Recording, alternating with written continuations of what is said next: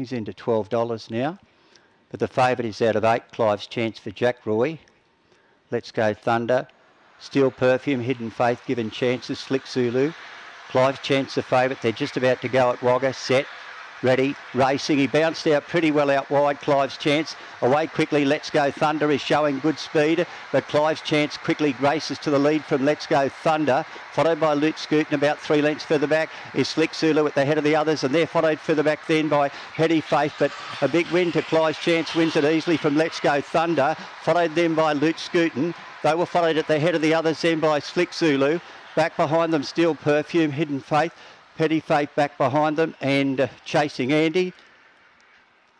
Time was 18:25. Very fast run, race.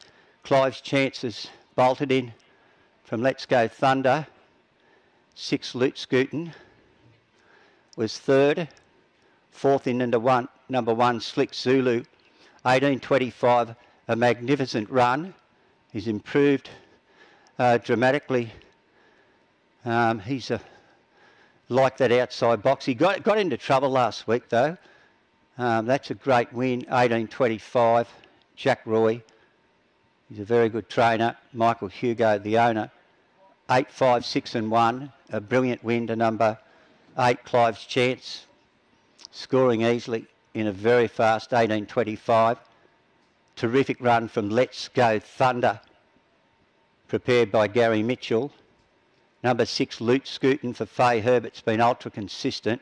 And number 1, Slick Zulu, ran another good race.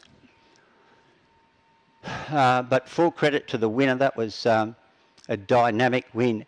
2.5 by 3 1/4. And very good effort. Beginning brilliantly, Let's Go Thunder. He's got a lot of pace, but Clive's Chance just went across him and scooted away from them. Lute Scootin ran a good race, stuck on well.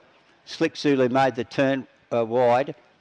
Chasing Andy did all right. He finished in 5th, just ahead of Steel Perfume. But it's all clear. The interim numbers 8, 5, 6 and 1 now given us all clear. 18:25 on race 1 on the program. So those interim numbers are now all clear. 8, 5, 6 and 1, 18:25, 2 1/4 by 3 1/4 on the first event.